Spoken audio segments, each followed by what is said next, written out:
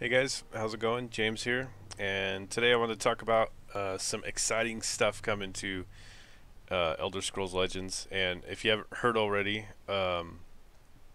there's going to be the very first legitimate expansion coming out. I believe it's sometime next week. I'm not completely sure. I will leave a link to Legends Deck, legenddex.com in the description.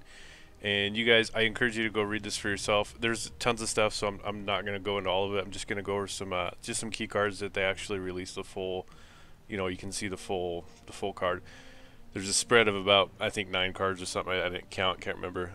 That you could kind of read some of the text, and there's a little article on Legend X where it says let's try to guess them. It's kind of cool. So first of all, I just want to say I'm really excited. This is a game that has it sparked my interest and has kept my interest for a long time, and I plan to continue to do these videos and continue to play this game. Um, so yeah, and I want to apologize. Not that anyone probably cares, but I haven't done a video in about a week because I was in Anchorage, Alaska for business for work. So yeah, I haven't been able to do any videos. So without further ado, apologize for the shaky camera. A new PC hopefully is coming soon, guys. Hopefully, so bear with me. Let's talk about these cards that we can see. First card, I'm just gonna go random. There's no rhyme or reason. So let's go with this one because this is the one that I'm most excited about. Gardener of Swords. Well, not most excited about, but Gardener of Swords. When you equip an item to another creature, equip a copy of it to Gardener of Swords. And the reason why I guess I'm really excited about this one is because I have a deck that I actually created myself, and I'm not saying that because it's real difficult. It's not. It's really easy in this game right now to create a whole brand new unique deck that nobody's ever created before. But it is very hard to create one that wins a lot, or wins in general, right? On the ladder anyways. So the deck that I created, I call it WMDs, and we will be playing a game with that deck. Really would benefit from a card like this, especially from it being such a low cost. So yeah, I'm pretty excited about that. Let's get rid of that. Bear with me, guys. I'm not the best here at this OBS thing. I'll do that and move on to the next one. And this is another card that I'm really excited about because I love the Orcs concept and red, and I think red is due for something, and this card it helps out. Stone Shard Orc. 3 cost 2/1. Summon. Deal 1 damage to an enemy creature for each friendly orc you have. I really like this card. This is something that I think is going to bring some more versatility to red that it desperately needs. So not much. Just I'm not gonna go into in-depth analysis about this, guys. I don't like to make these videos too long. And as said before, I will leave a link, and you guys can go. I'll leave a link to a couple websites where you can go and read this stuff. I encourage you to go read this, and help support the game as well. All right, so yeah, let's remove that. Let's go to the next one. And this is Ring of Imaginary Might. This card, it's a 0/2. It's a 4-cost item for 0/2. I'm sorry. Wherever you apply it, you get 0/2, and the wielder's power becomes equal to its health. This card, I believe, can see play in any deck. There's a lot of decks and a lot of cards in purple or anything you want to match with that where, you can do some pretty insane stuff. A lot of cards right now that I can't remember the names of them, but just right off the bat, some cards that really aren't playable right now, kind of are, but would really benefit from this card. Let me move it out of the way and show you 2 cards that I'm really kind of psyched about with this one. Let's see. Let's type in regen because I know that one card has it right here. Old Gate Warden. That's a pretty good combo right there. And then I can't remember the other card. It's It's a neutral color, and some people might disagree with me on this call. Portcullis, that's what it's called. I believe so. Yeah.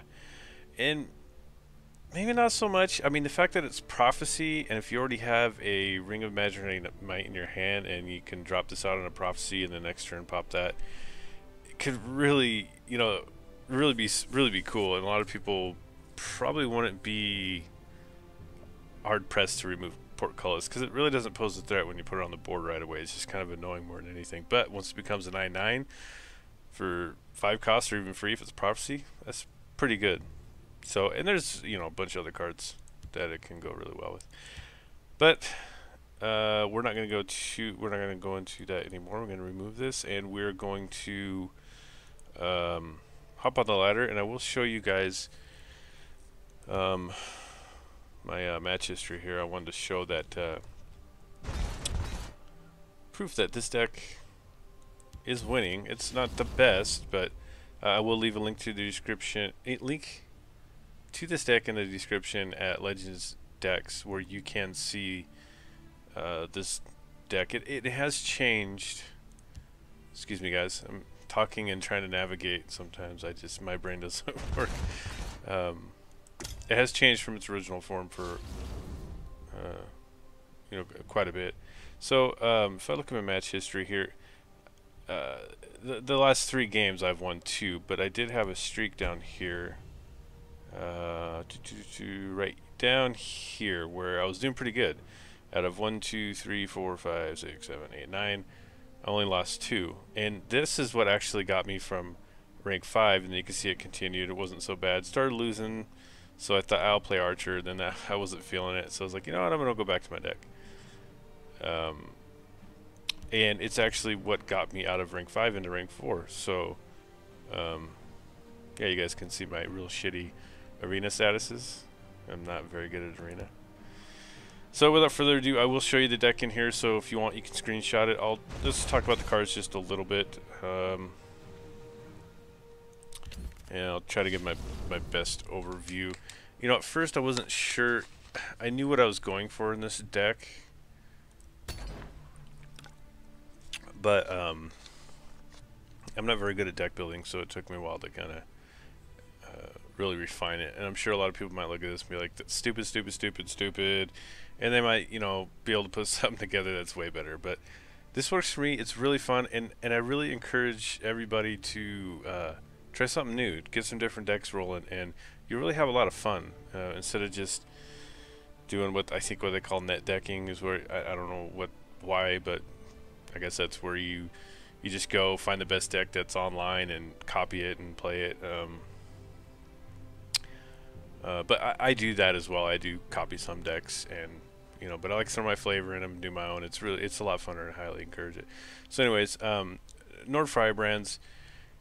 I was really questioning myself on these because this deck I really am going for an aggressive deck, but these offer really good utility, and for 0 cost. So I'm not too sure. I was thinking about switching those out with Fiery Imp. Crown Quartermaster, again, we're going for lots of weapons in this deck. Of course, it doesn't mean you want to have every weapon in here. You get too much and you just flood your hand with, you know, weapons. Steel Scimitar, in my opinion, one of the best value items in the game for weapons wise. Greystone Ravager, just because it's prophecy, it's a good 2-drop. Of course, for Hot Horseman, you gotta have in a deck like this. Shrieking Harpy, something I did add later. I think I replaced it with what did I replace it with?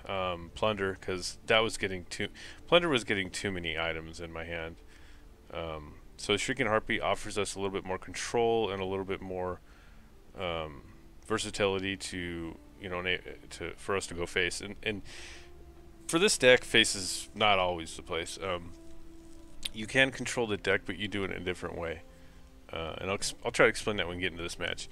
And how far are we? We are 9.5 minutes into this, so we have time to go over this and maybe play 1 or 2 games. Skilled Blacksmith, of course. I think this is a card that you have to play in this deck. I don't know if maybe 3 of them might be better, but of course it goes without saying. Battle Rage Orc, again, we have an aggressive deck, so being able to have some instant reach really helps out. Cast Out, this card, I think it fits really well in this deck. Being that it's Prophecy as well, it can really turn the tides. And you could really play games with this. You can, you know, when people are dropping out that card that is really going to set their tone for the rest of the match. And if you have two of these, and even one of them in your hand, two of them, it's really fun. But if you have one, you know, really can allow you to get more damage to the face and set yourself up for something else. Burn and Pillage being one of them. Crushing Blow is something I did add to this deck. I can't remember what I took out. I think it was... oh, sorry about the camera, guys. My big belly's pushing my computer up. Oh, God. Withered Hand Cultist. Withered Hand Cultist really hurt us more than it helped us. It is a card that you might be able to fit into this kind of a deck to really work to help you out with some control mage or action mages or action decks or whatever. But Crushing Blow, you know, it's one of the best cards in the game, so kind of hard to go without it. And that coupled with Lightning Bolt can really, in the game, if the opponent even has, if it has over 10 health, you know, being that, you know, these are Lightning Bolts of Prophecy, really helps out. If you can get the opponent down to just enough health where if you have a couple of these in your hand, you know, they don't know what's coming. Morcoil Gatekeeper, after its recent buff, and I call it a buff because it has Prophecy now, it's kind of a card that you want to run in a deck like this, and in most Battle Mage decks, I believe. It's just a really good card.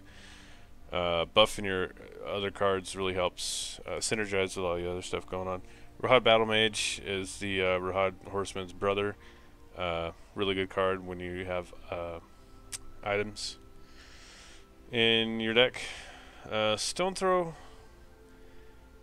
kind of back and forth with this card. I'm not sure if I want to replace this with some other items or not, but it really does come in handy because more often than not, you do have more attack or toughness than other cards on the board, and if you don't, it's really easy to buff them. Alikir's Survivalist, I can never pronounce this. This card, obviously, in this deck, I've won so many games with this card because there's other threats on the board. Potentially, there's always other threats on the board that are more threatening than this card at the moment, and they won't focus on it. And it's real easy to buff them up if you have a couple weapons in your hand to even get to 10 damage, just to, you know, top it off. Earthbound Spinner, I put this in here just because it adds a little bit more versatility to our deck. We're trying to go face as much as possible, so silencing those big guard creatures to be able to go to face is it really helps. I've used this in many occasions to where I just need to break one more ruin so I can use Burn and Pillage. Lightning Bolt goes without saying. Sentinel Battle Mage, another really good item. If you're able to pop that on a Rahad Horseman, you know, there's you know, 3 + 7, 8, 9. There's you got a 9. You got 9 damage. I mean, and you can do it pretty quick if you have it set up right. Burn and Pillage, we've talked about it. It's just one of the best removals in the game. Really helps turn the tides. Master of Arms, I haven't really had... I put this in my deck really for just a finisher, and I've only had a couple times where it's really paid off. Of course, it's just a paperweight if you haven't discarded any weapons. So, you know, I'm not sure if I want to keep this in my deck or not. I might replace this with the new card that's coming out and maybe something else. Merrick, you know, this, even though it does equip weapons, I'm not too sure about this card either. And I only threw it in here just because it goes with the theme, right? And if you do have some cards on the board that benefit from weapons, this is just insane. So let me know what you guys think, if you have any suggestions or whatever that, you know. Yeah. So I'm gonna stop talking, and we're gonna get to playing. Well, I'm gonna keep talking, but we're gonna actually play a game. After all, I hope that's what most people watch these videos for. And we are going to play on the ladder. See, we're currently at rank 4, and hopefully win some games. There for a while when I was recording, I had the worst luck. I wasn't able to get a good win streak going. So,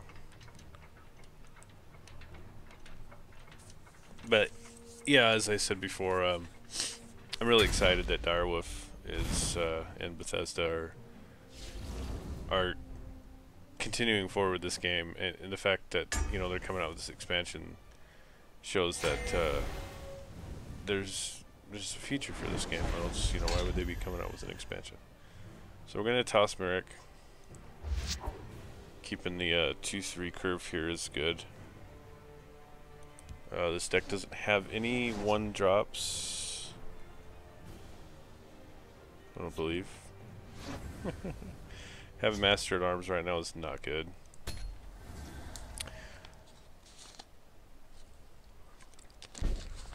What's funny, we tossed a card that we only have 1 copy of to receive a card that we only have 1 copy of. We'll toss this down over here. I highly doubt it will survive, which is fine. We don't have a weapon to follow up right now anyways, so we're not going to get a lot of value out of it. This is where the cast out becomes really fun. Although I think wasting a cast out on that, I think using a cast out on that is a waste. We're just going to go ahead and let him remove it. And this is, let's see here. Do we go for, yeah, because if he has a firebolt, I don't want to give it, won't go Gatekeeper, will be easy to remove. So we'll just get some damage. But as I was saying, one of the ways for this deck to be controlling and have some sort of removal is forcing the opponent to remove their own cards from the deck. Because you're so aggressive and you position stuff in the right way, they're just going to be removing most of their cards to try to control the board. So I don't know if that sounds stupid or not, but yeah, we're just gonna do it again. I don't want to waste a cast out. And dropping this down and buffing itself seems stupid because I don't know. You might not have a firebolt. It looks like a ward deck possibly. Let's drop this down. Let's hope we get a.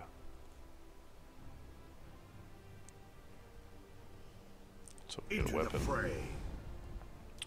We buff it with the weapon and the Gatekeeper. Yeah, see, we haven't discarded any weapons, and having this guy in our hand does nothing. Do not vex me. Okay. Hey, there we go. So, let's see here. We'll drop this down. We don't want to return that to it. That's one of the things, too, with cast out. Be careful what you throw back, because you could potentially really be helping your opponent out. There's no need to cast that out. Our Survivalist looks good. It'll give us a 1/1 weapon, which we could buff that. Give me a blade and a soft throat. I think that's what we're gonna do. By Onsi's bright blade. Let's see. He's gonna have. Alright, trigger the prophecy. Okay. That's not.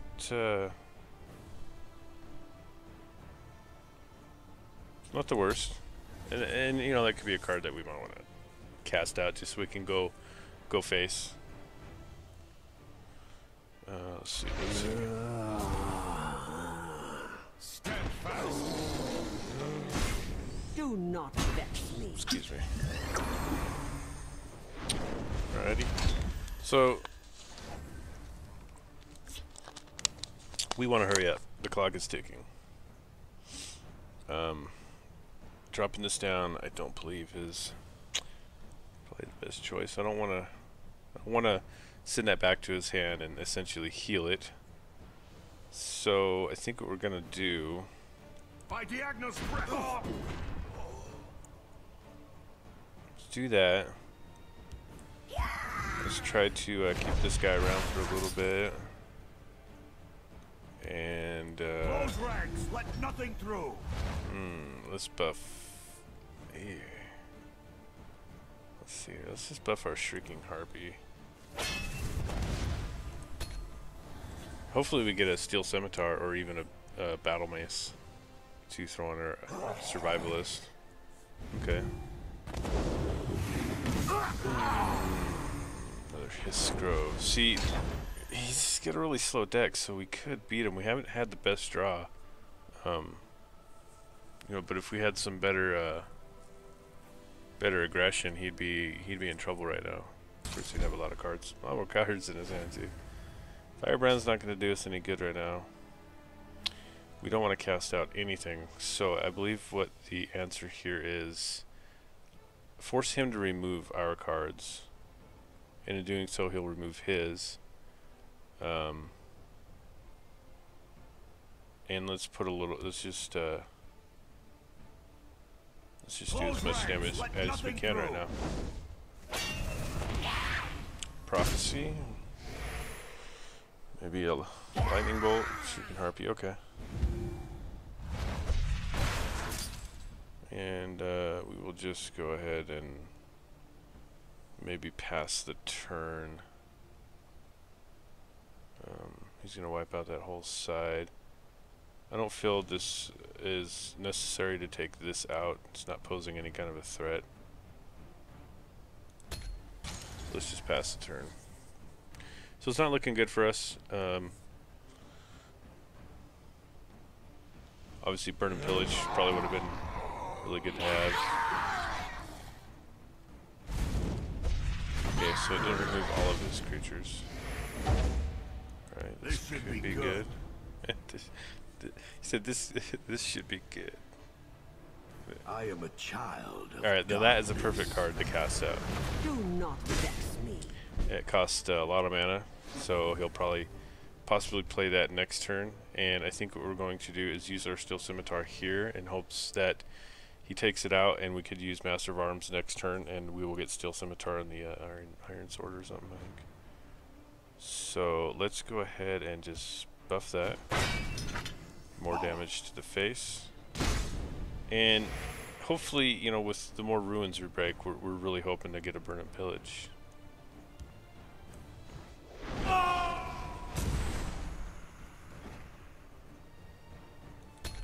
That's the dream draw right now anyways. So I'm assuming he's going to throw that back out there. He kind of has to. I am a child of darkness. And unfortunately, I think he's going to get some value out of it. Do not vex me.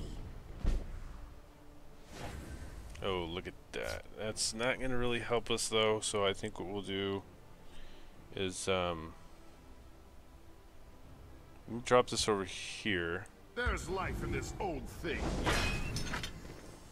Get this guy out of the way. And then hopefully we can break the rest of his ruins and pop Burn and Pillage, and it'll get rid of that and hopefully whatever else he has on the board. I'm wondering what he has in his hand. Maybe Odavang. Your pain. I don't know. I'm not real familiar with the By the 8th, they will meet their maker. deck he's running, so. Who goes there? Okay, that's not good. I live to serve. Well, I mean, we have Burn and Pillage, so.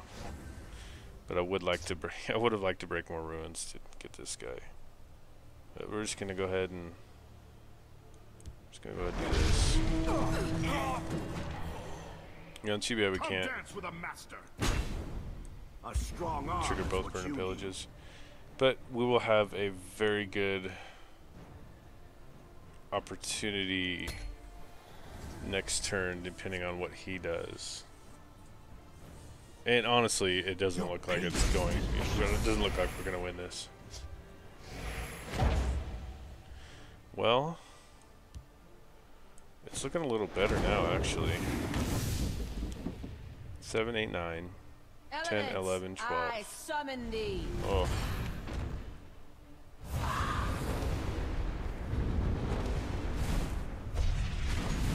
Okay. Shaor take you. All we need is one Nord. Oh, goodness. Alright, let's see here. So, what's the play? Luckily, we're able to wipe his whole board. But if he has a lightning bolt or a crushing blow, it's over.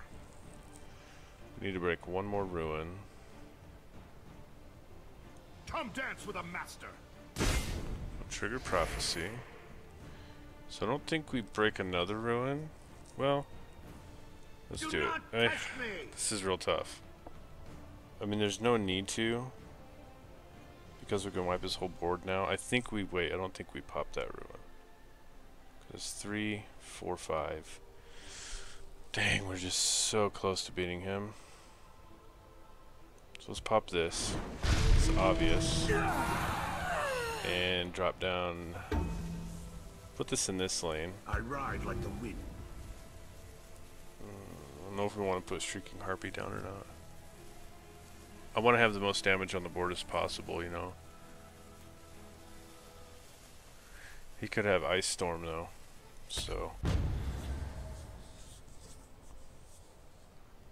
let's see. If he triggers these right now, that won't be the end of the world for us. Interesting to see. I hope he doesn't get the shackle. Who goes there? I live to serve. Alright, so if we put that, that's 4. Looks like we got it. We'll put it on this guy. Do not test me. We don't even need to use our crushing blow. So, Blood and fate.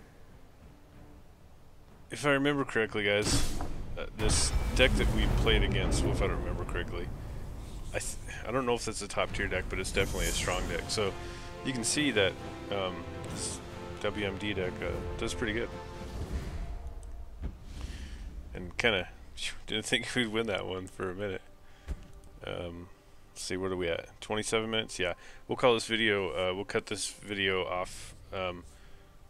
I don't like to have too long of videos. I feel people are not interested if they're that long. But, you know, let me know, you guys, what you think. If you want to see longer videos, more gameplay videos, more talk, I'd really be happy to take suggestions and, you know, put out more videos. So, yeah, I think that's it. So, till next time, good luck and have fun.